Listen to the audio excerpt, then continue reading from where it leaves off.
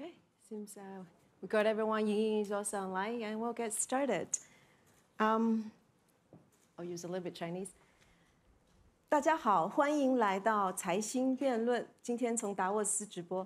Good morning and welcome everyone to this year's Caixin debate live on Davos again. I'm very excited.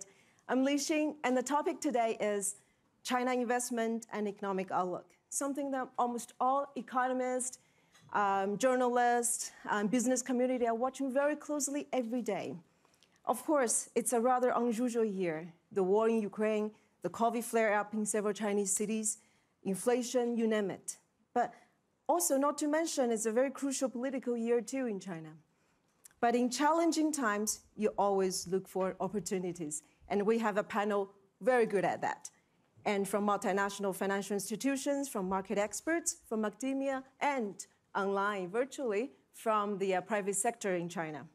Let me quickly introduce to you our panelists, and I will start with the quick question for each one of them. So the first gentleman on my left-hand side is Marcos Trejo, the president of New Development Bank, formerly Brazil's deputy economic minister and special secretary for foreign trade and international affairs. It has been a fun year, Marcos. So out of the 5 countries of NDB, what's your forecast on the GDP growth this year? Cindy, it's a pleasure to be here and once again join a Caixin discussion. So the New Development Bank was set up by the BRICS countries, and we've also embarked on a process of membership expansion. So we have now 4 new members. We're looking at a GDP expansion in China north of 5%. India is going to grow close to 9%. Brazil is going to grow at around 2%. Same for South Africa. Russia is obviously going to have a very severe contraction in its economy out of the new member countries. Bangladesh growing north of 7%, Egypt 5.5%, Uruguay at around 3%, and the UAE at 4.5%. So if we're talking about economies like China, India, Brazil that feature within the 10 top GDP economies of the world, still a robust growth for 2022. That's a pretty encouraging message to start with. Move on to John Tuttle in the middle, Vice Chairman and Chief Commercial Officer of New York Stock Exchange Group. So John, how many Chinese companies are currently listed in NYSE, and how many you would see still there within, let's say, 2 years? Good question. Well, I think it's helpful just to pull the lens back for a moment. So we have 2,400 listed companies on the New York Stock Exchange. About 20% of them are from outside the United States, representing 46 different countries.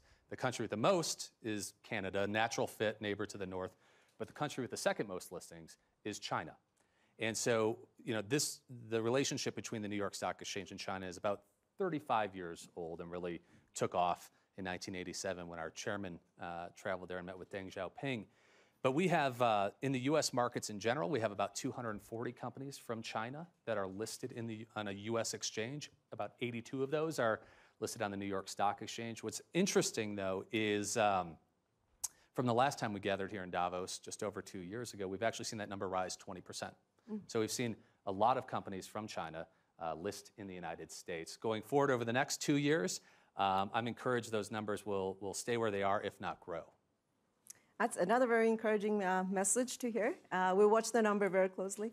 And the next gentleman is Jonathan Crane, CEO of Crane Shares, the first U.S. asset manager 100% focusing on China. And when I visit their website, it says, "We believe the relationship between the United States and China will be the most important economic partnership of our lifetimes."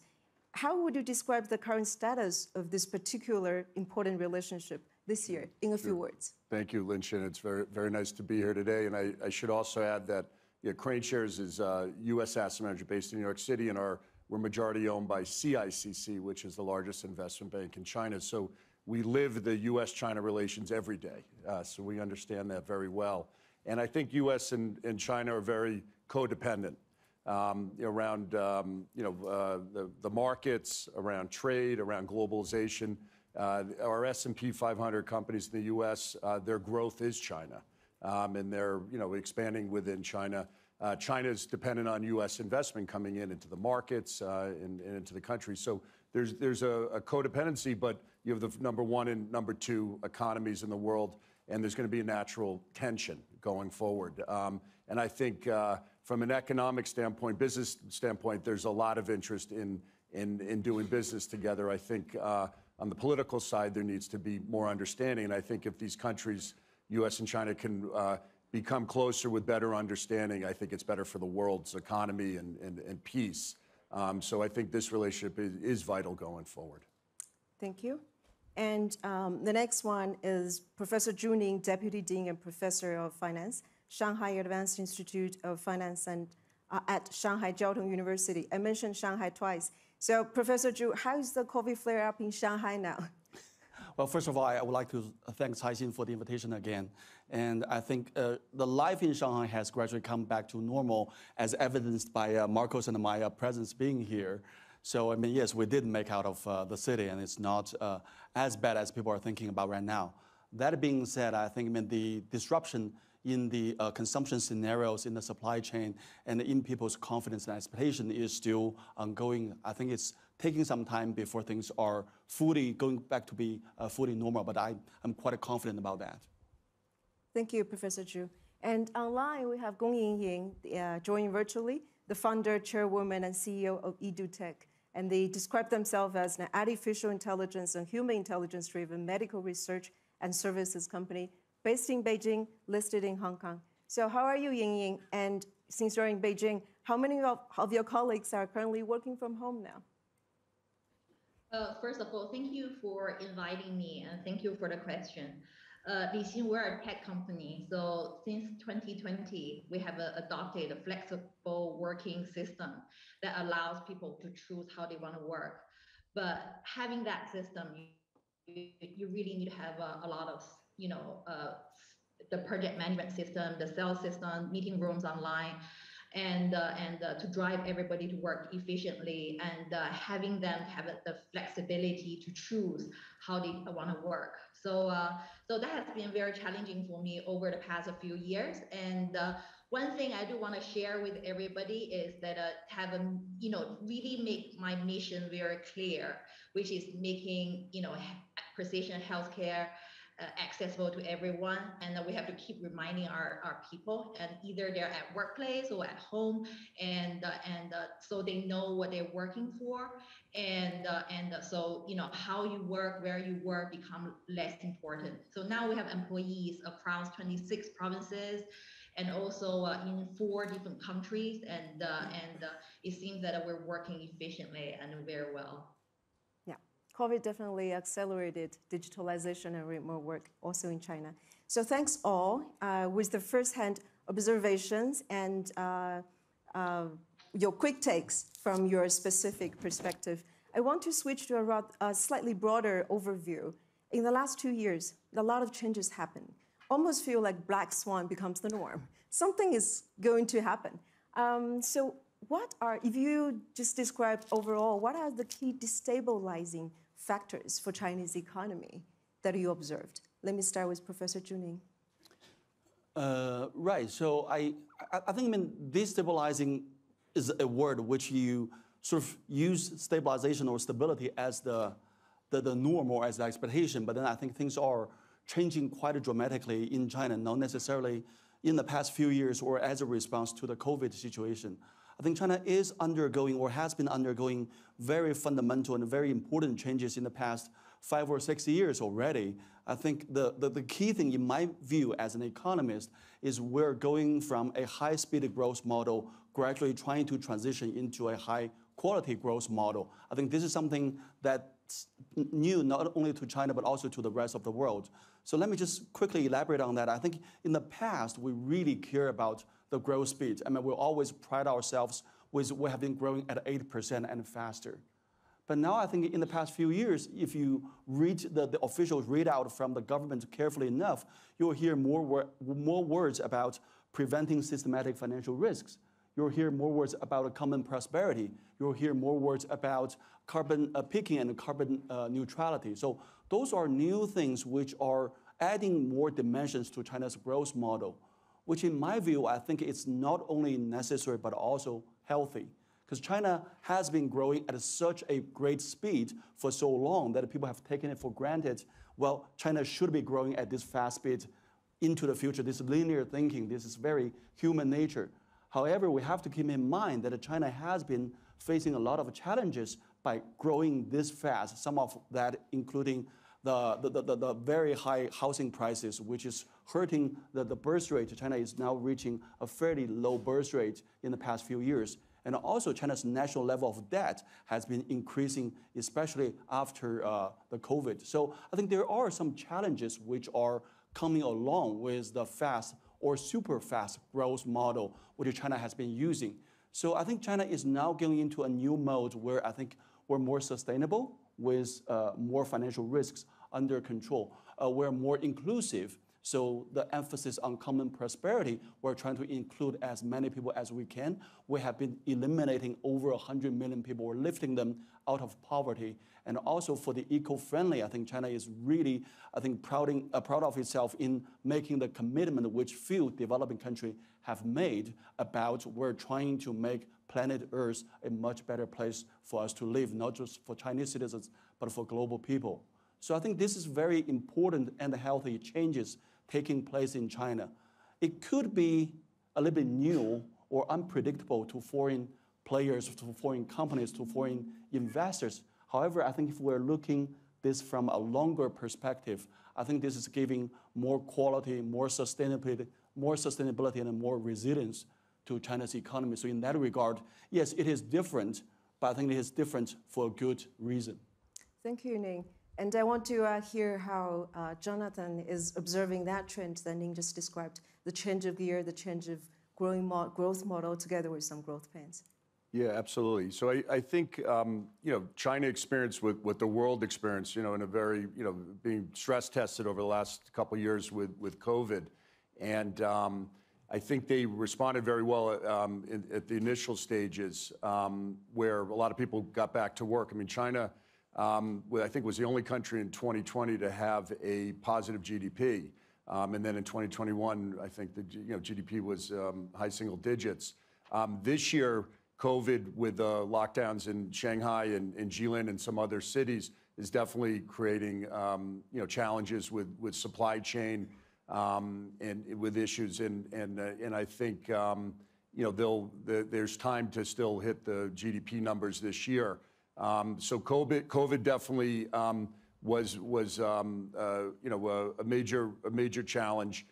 The other was regulations. Last year China focused a lot on regulations, a lot around the internet technology industry with antitrust and cybersecurity and measures like that that were meant for long-term healthy growth of that sector, but put a lot of downward pressure on the markets.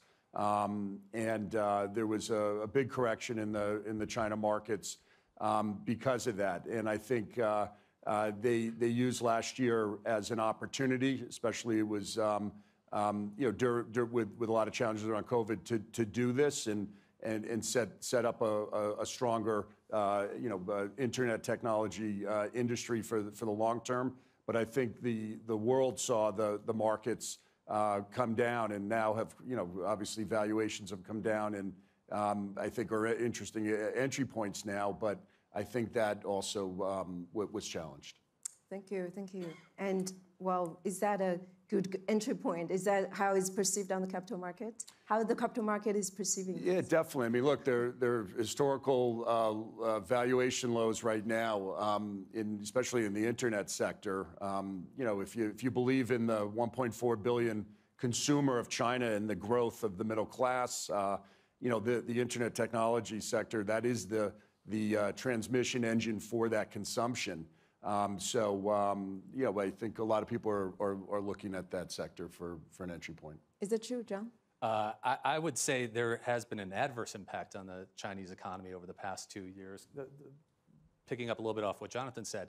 So first of all, because of supply chain disruptions, U.S. and global corporates are looking to diversify their supply chain sources as well. So instead of having that kind of single destination of China. They are now diversifying, which could have an adverse impact.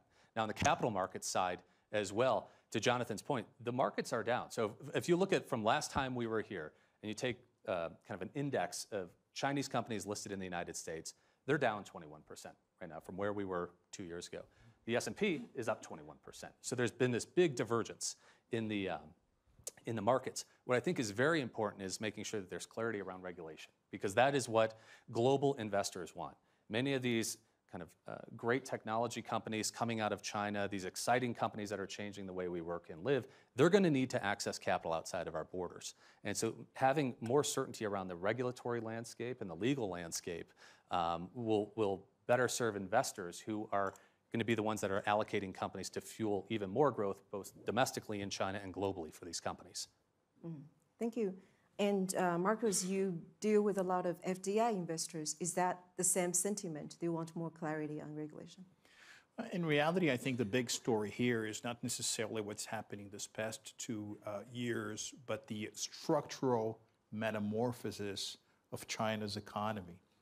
Because it is fair to say that from 1978 up until very recently, China was very much based upon this export-oriented approach that was successful in China and successful in other countries of Southeast Asia, very high percentage of savings as a share of GDP. So that is changing a lot. So the nature of FDI into China is going to shift as well. China is no longer a low-cost country. China now leads the world in so many areas that are tech intensive. Look at the numbers of new patents that come out of China going into the intellectual property organization. So this metamorphosis of China towards more value addition, towards a bigger share of GDP going to research, development, and innovation.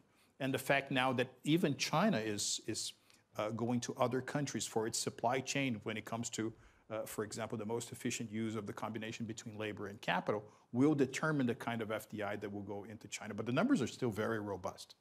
I mean, China will keep on being one of the top 2 destinations for FDI for a long time to come. And even with this change of economic model in China, a lot of opportunities will be generated for boosting supply chains or value chains with different countries of the world. Look, for example, at the Brazil-China relations. Well, I'm from Brazil. Back in 2002, Brazil-China trade was $2 billion a year. Now Brazil-China trade is $20 billion every 100 hours. So it's been a dramatic expansion given this structural shift in China's economic growth model. Thank you. So basically, what's changed is more the reality of the globalization and also the size and the nature of the Chinese economy. Yeah, I mean, the scale makes a lot of difference. For example, if you're talking about a China that's growing 12% out of a $2 trillion nominal GDP, the contribution that China would advance to the formation of global demand was $240 million. Now, if you're talking about an economy that's $15 trillion GDP nominally, and you're growing at 5%, actually your contribution is 3 times the size when compared to the one of 2 decades ago. So size does matter. China is already the biggest economy of the world when it comes to GDP measured at purchasing power parity terms. We're still a couple of years away for the nominal takeover to happen in terms of China-US. But once again, a structural change that will probably keep on China at the forefront of economic growth for the years to come. Thanks, Marcos. And like Marcos described, size matters. And what making that size of the huge Chinese economy are private sector companies or the state-owned companies. So as a building blocks, let's turn to Ying, how all those changes we described affecting you and the private sector you observed. Yeah, so the market hasn't been friendly to tech companies like us, but I've spent a lot of time asking myself the question, where is the market? And do I have the great talents? Do I have a great technology? And are they long-term enough? Do I have enough capital? And those are the things I can manage, and I can make a difference. And I see a lot of digitalization across our healthcare industry over the past 2 years, and it's accelerating across, public health management, research, drug development, and we see great technology coming out of that, and we see great outcomes as well. And I think over the long time, it's about the value that you provide for the industry that really set up the value of the company, and that's how I see things, and I'm still very optimistic over the long term that I think this whole digitalization infrastructure will provide a lot of opportunities for many companies like myself, and it will also provide great technology, for the entire world. Thank you, Ying. And come back a little bit, zoom out on the bigger trends. I want to ask Professor Juning, people still have a lot to worry on Chinese economy this year. COVID, we just mentioned, is one of them. And then the slow consumption, and then the whether export can be as strong as the previous 2 years when the rest of the world are coming back on the supply chain. So do you think there are still enough tools in the regulators' toolbox to tackle all these challenges and continue boosting the economy? Well, I think the short answer is yes. And I want to follow up on Marco's earlier comments about, even in the past few years, I think China's contribution to the global GDP growth is over 25%, a quarter. So that's bigger than most of the time, bigger than the combined contribution from India and the US, typically the number 2 and number 3 global economy powerhouses. So I think that's still saying the power, the dynamism in China's economy. And China has been known for having a large and active government, and the government has been very pro-business, pro-growth in the past. So even though I think there's some short-term headwind or short-term fluctuation, I think let's not forget, Chinese government has not tapped any of the non-traditional fiscal or monetary policies yet, unlike many of the Western governments. So we have been reducing rent, reducing taxes for small and medium enterprises, but we have not reached the point of giving out money yet. But that is an option.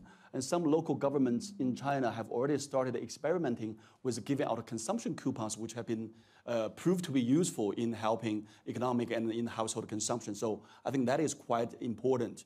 And on the monetary side, unlike most of the central banks, which reduced the interest rate to close to zero threshold, I think China's interest rate has been remaining in the more normal 2.5% of the range. So that means that China is still having a lot of room, if it wants to lower interest rate, to give monetary stimulus to the economy. So I think in that regard, I think we have a lot of tools in the toolboxes for now. But with that said, I think I do want to follow up. Again, I think size is really important. So compared to 2008, right after the global financial crisis, China's economy is more than 3 times, close to 4 times as big right now as it was some 14, 15 years ago. So even the same amount of stimulus from the government will not have the same marginal impact on the growth. So we have to be realistic with, even if we could have another 4 trillion stimulus packages, which I am not so sure, but many people are making this analogy. Even if we are going to have that kind of stimulus, we're not going to have the same kind of impact on the economic growth as we saw in 2009 and 2010. That's very interesting. And then thanks for sharing a very important macro overview. And then the headwinds that you mentioned, one of the headwinds that people pay a lot of attention to, like John mentioned, is basically tightening on the tech sector. So Jonathan, you've been observing the Chinese market for a long time. Sure. How do you think the tightening on the tech sector is affecting the global investors' perception of the China market? And also, like you said, is now the buying time now? Is that over? Is the visibility of regulation in sight? Yeah, so I think it's important to set a context when talking about the tightening. I actually don't call it tightening, but the regulations that come on the internet sector. So first of all, the China internet technology sector is 40% of China's GDP. Okay, you have 1.4 billion consumers, 700 million middle class now consuming through these internet technology names. I mean, we all know of Alibaba, Baidu, Tencent, and but there's a whole group of smaller companies now, innovative, coming up. So the sector is going to grow, but also the consumer is growing. Okay, so China, and this whole sector has grown a lot, tremendously in the last 10 years. So I think I don't look at it so much as the tightening of this sector. I think it's more providing regulations that really are around, anti-monopoly, antitrust, cybersecurity, regulations that came in that really are going to set up this sector for long-term stronger growth. And I think that's how the Chinese government was looking at it, and it's only natural. We do that in the United States. Europe's doing it. So instead of this being negative, and yes, there was downward pressure on the markets. I'll give you an example. A lot in the educational technology. Education is very important in China, and a lot of money was being spent by consumers in education technology. Some of these regulations were actually celebrated by consumers in China. It made it much more affordable, even though the markets put downward pressure on some of these companies. So I think long term, this was healthy. It has created an interesting entry point. We talked about it before, where these valuations have come way down. But we also see the same thing that put downward pressure on the sector is actually the same driver that's going to put the sector back on track, and that's government regulations and policy, basically. So you've heard in the last couple of months, President Xi and Premier Li and Vice Premier Liu He all come out and say that they're supporting this internet technology sector. There'll be stimulus. And so I think the regulations were meant to be healthy long term. And then now you're seeing all the high-level officials talk about how they're supporting the sector. Look, it's 40% of GDP. It's a big part of China's future, and it's how this 1.4 billion consumers interact every day. That's their daily lives, is through these companies. Thank you. So it's a regulation more of a catch-up and long-term oriented. Ning, you have something to add? Yes, I just want to quickly follow up on what Jonathan said about, I think many of the policy changes to China's platform companies or internet companies are not that different with what has been happening to the giant tech companies in the West. If you think about the differentiated pricing, if you think about the barriers to innovation, if you think about the labor conditions, I think it's largely in line with, it's not just about China, it's more of a global phenomenon about how we tackle the giant tech companies, which is a new phenomenon in the global economy. So in that regard, I think China is not different, but actually quite a joining force with the global practice in trying to find the better approach to regulate and to foster the growth of such companies. Thank you. So it's part of the global trend. While we have you, Ning, another hot button issue I want to comment on is people watch about the real estate sector very closely in China, and that is described as a tightening. But we see signs of loosening in a couple of Chinese provinces and cities around, and continue to loosen up a little bit. So what will be the next outlook of the real estate sector? Yeah, I'm probably regarded as one of the big critic of China's housing prices and all the housing sector. I think the curbing policy on the housing sector is relaxing. I think in two different areas. For the supply side, for the real estate developers, I think the financing to the real estate developers are being relaxed. So I think for those developers which have been cash stranded, I think now they're receiving some of the much needed cash flow support from the banks, from the bond issuance, and from some of the foreign market. And also, I think on a different city level, the curbing policy, the qualification for buying, selling, and getting a finance to buy an apartment has been gradually relaxed. So in that regard, I think the policy has been more relaxed right now compared to 6 months ago. And that being said, I think there's still two things we have to be very realistic about. One is, I think China's housing price to income ratio, price to rent ratio is still quite out of whack compared to the international standard. So whether that is going to gradually converge to the international norm or that is going to remain that high, I think that remains to be seen. So I think that's a bigger fundamental information we have to think about. The second is, I think, about expectation. I think expectation has been one thing which the Central Economic Working Conference emphasized on last December. So with the housing prices so high, do people still have the belief that housing price will keep rising in many cities of the country? I think that will be a very key factor determining or influencing Chinese willingness to buy another apartment going forward. Thank you. So price too high and the expectation is to be managed. And I want to switch on to another bright spot or the very hot button spot, decarbonization. So there have been a massive campaign on decarbonization. The pressure comes not from the government, but also from a lot of international investors as well. So from that angle, John, I want to ask you, what Chinese companies should know about the rising standard from the global investors on ESG and decarbonization? Sure, and if I could just take a step back for one moment, just to follow up on a comment that Jonathan made around the regulation that's taking place in China right now. I think embedded in that is an assumption by everybody that the Chinese government is obviously acting in the best interest, near, medium, and long term of the population with regard to the regulation. What is impacting the market, though, and the sentiment of international investors is the communication of those strategies. And so having what would be viewed by global investors as very short timelines, or if not surprises, and things like changing regulation in education, in ride sharing, in cyber, in technology companies from the Cybersecurity Review Board.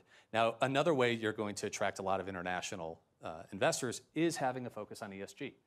And there's a lot of studies out there, but the most recent one I saw was 40% of institutional capital deployed over the past 12 months was tied to some sort of ESG mandate.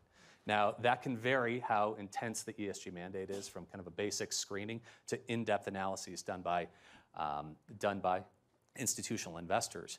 But to continue to attract foreign direct investment into China, into the Chinese markets, we strongly encourage our Chinese issuers and those companies that are thinking about tapping the international capital markets to have a good grasp on ESG and be reporting statistics around their climate footprint, their decarbonization path, their sustainability programs as well, because that will, again, attract those global institutional investors. And that can be everything from your large global asset managers like the BlackRocks of the world to the pension funds, to even smaller asset managers whose LPs, their limited partners capital, may be tied to that fund having some sort of ESG mandate.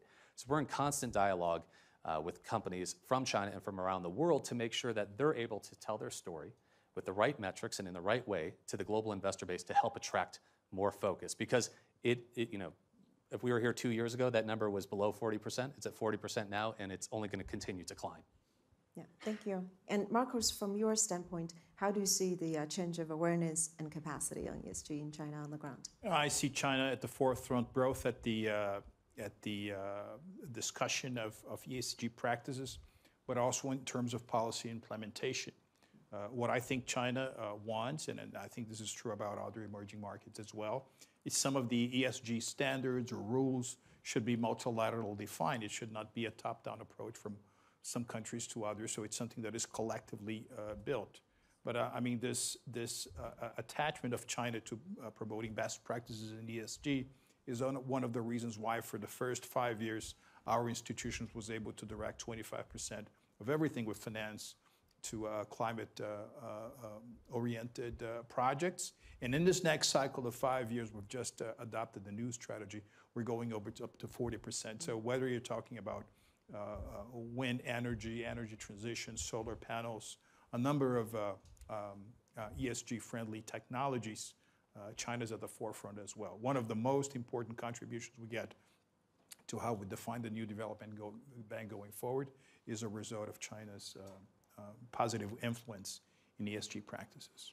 Almost doubled in a 5-year plan from 25% to 40%. Yeah. And Ying, let me turn to you. One trend people watch China very closely is the looming demographic challenges.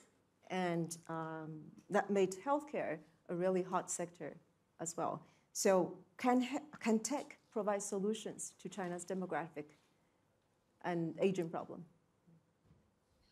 For sure, that's the thesis of our company.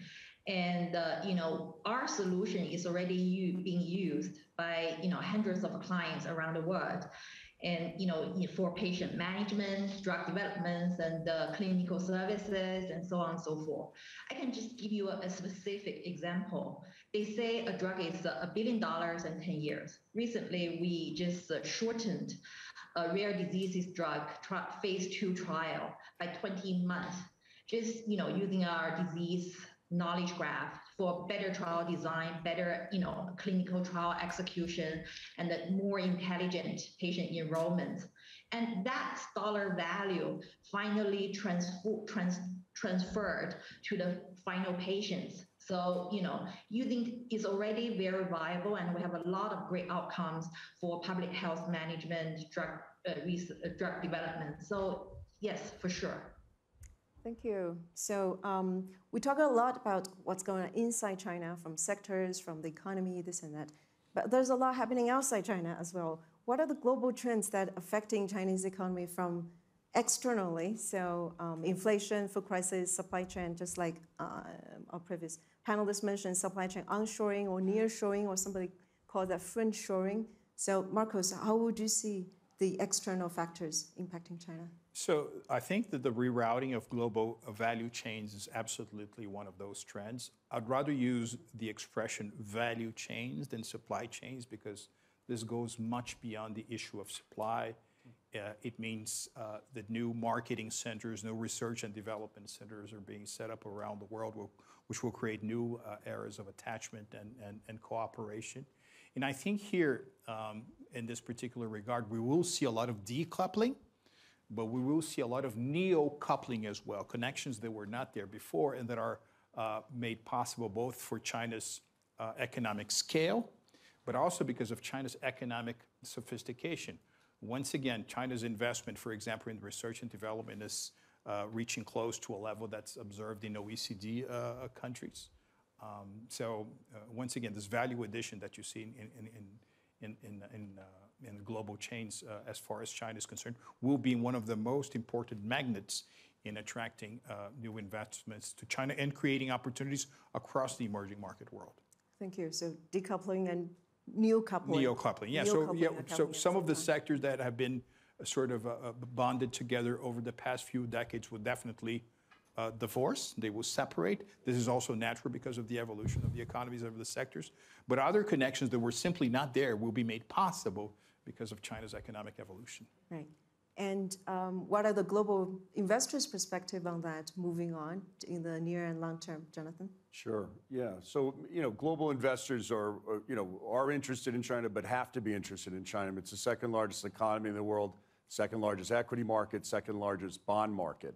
And it's just getting included in global indexes. So everyone, a few years ago, MSCI included China, the second largest equity market in the world, for the first time in global indexes. So if you look at the benchmarks, MSCI World, China's second largest economy is only 4% of that index. The United States is 60%. So, a lot of the global investors don't have a lot of exposure to China, but that has to change as the indexes increase China's, inclusion going forward. So we see, significant flows, asset flows going into the A-share market as global investors have to rebalance these indexes. That's hundreds of billions of dollars going into the A-share market.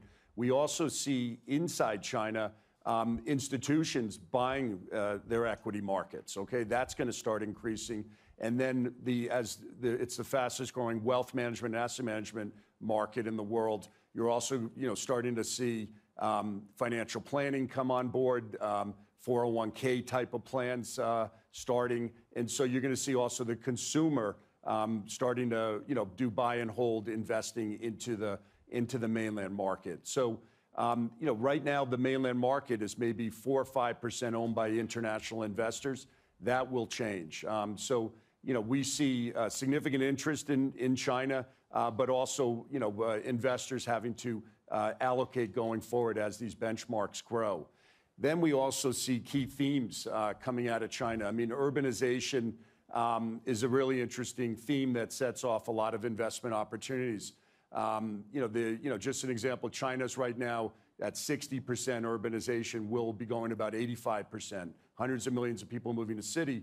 The United States was 60% urban right after World War II. And then our whole middle class grew, the American dream happened, and that's where we see China just beginning. And it creates very interesting thematic type of investing in internet technology, healthcare, 5G, and then all around the environment and clean tech. I mean, China will become a leader around that too. So the consumer, China, we think the world, global investors are really trying to figure out how to get that exposure. And so, there's a positive outlook even amongst, these, sort of, challenges around the downward pressure of the markets. I think you'll see increased allocations to China by global investors. Thank you for putting that in the longer horizon. Economies have swings and cycles, we all know, and in the challenges we just mentioned, and there are also opportunities arising. So behind that, what we see is, what we need to find out is the resilience of the economy that we can pinch our hope on. What do you see as the resilience of Chinese economy, John? A lot of things, but I would say chief among them is 1.4 billion. 1.4 billion people, hundreds of millions of entrepreneurs, 1.4 billion consumers, 1.4 billion potential investors. And to Jonathan's point, the market has just barely been scratched, and there's a tremendous amount of opportunity. Despite regulatory headwinds on both sides of the Pacific, in the United States, in Beijing, longer term, investors seek opportunity, and at 1.4 billion people, there's a tremendous amount of opportunity. Size matters. It does. And Ning, what do you see from the Chinese perspective? What do you see as the resilience? Well, I think probably two things. One, following up on John's comment about is the people. I think people who are willing to work very hard, people who are aspiring for better quality of life, and people who are very flexible, resilient and willing to go through a lot of challenges. And then I think there's the government. I think Chinese government is also known to be very pro-growth, proactive. And then in that regard, I think we have been going through like the 98 global financial, the Southeast Asia global financial crisis, the 2008 global financial crisis. We have been going through some of the headwinds, maybe not as much right now, because the average growth speed is slower right now. But I think the government has been known for being very pragmatic, being very nimble, being very adaptive to deal with the changing environment. Yeah, May I jump in? Yeah, size matters, but your approach to globalization matters as well. Even if you have 1.4, 1.5 billion people, and all of a sudden you close yourself to the rest of the world, your economic performance is going to be hurt. That's not what we see in China. Last year, for example, I remember President Xi Jinping arguing that China would, for the next decade, import $25 trillion. That's openness to globalization, welcoming FDI at the levels of that China is welcoming right now and setting up those partnerships. That's openness to globalization. So if you have one of the key players in the global economy steadying the course and being open to globalization, I think this is a very positive message to be sent out. Thank you. So size matters, but plus the right attitude, which is openness. To globalization. To globalization, yeah. Yes. And that's wonderful discussion, really insightful. I enjoyed it a lot. But before wrapping up, I want to give each of our panelists a scenario. If you are invited to give one piece of advice to a specific person, what would you say? I'll start with Marcos. A multinational company wants to expand to China, but have worries in mind, including even a remote potential of sanctions and the supply chain disruptions we just mentioned. What would you say? Well, I think the level of openness in China will continue to be steady or go up. And I think one should have in mind two things. Yes, scale will continue to be extremely relevant, but the sophistication, and this is something our colleagues here of the panel have alluded to, the sophistication of the Chinese domestic market is going to be a constant over the next couple of years. More and more value addition, more and more sophisticated industrial and financial products will be the way to go when you are thinking about China. Yeah, scale and sophistication. And then move on to John. Let's say, I'm sure you asked that many times, if a US investor come to you and what should look for the next opportunity in China, what do you think he should bear in mind, he or she should bear in mind? Well, I think it's the same thing I would tell the investor, whether they're investing in China, the United States, or anywhere in the world. Look at the fundamentals. Look at the fundamentals of the company, the management team, the strategy, but also look at the regulatory landscape as well, and make sure you have done your diligence before allocating capital that you've been entrusted to help grow. So fundamentals and your own due diligence. And Jonathan, and we talk about tech a lot. Now, a lot of Chinese tech companies are going abroad. So what would you advise a Chinese tech company owner looking to building a global footprint? Sure. I think it's important to localize teams. So whatever country you come into, have local teams with local leadership there that fits in well and can communicate well, on the ground to build the operation. I also think, China offers, the world's very interested in that. We keep talking about this 1.4 billion consumers. So I think what you can also offer partners around the world is be a bridge, a trusted bridge back into China also. So I think focus on bringing something, to the table, which is really acting as that bridge that can help partners get entry points into the China market. And then I'd also say trust is very important. I mean, you have to get trust, you got to give trust. So I think there's got to be a focus on that. So bridge and trust. Yep. And Professor Juning, there are 11 million Chinese graduates hitting the job market this year, and largest in history. Some of them are your students. So what would be your piece of advice to a young Chinese graduate looking for a job? Well, I think they should listen to this panel about the exchange of ideas. And I think they should, hopefully, I think that they should remain, as we discussed in this session, remain positive for the longer term and be prepared for the shorter term. Be prepared and remain positive. Ying, you have the last word. What would you say to a young Chinese woman, just like you, wants to start her own company? So I'm a mother of 3, and my kids needs a lot of my time, and I feel very lucky with 2 things. One is you really need great partners and a great team, that you can rely on, because there are times that you're just not available, and secondly that you need to find something that you feel your kids in the future generation can also benefit. So that keeps the passion going, and I'm very motivated to eliminate as many diseases as possible with our technology. Thank you, Ying. And with that little personal touch, we have to wrap up our discussion today. Thank you very much for participating. And this is a special year. One thing we need to mention is we commemorated the 5th anniversary of the Nixon visit to China. It's worth remembering that the collaborative advantage we had and we can unleash moving forward. Thank you for joining this year's Caixin debate, and I'll see you next year. Thank you.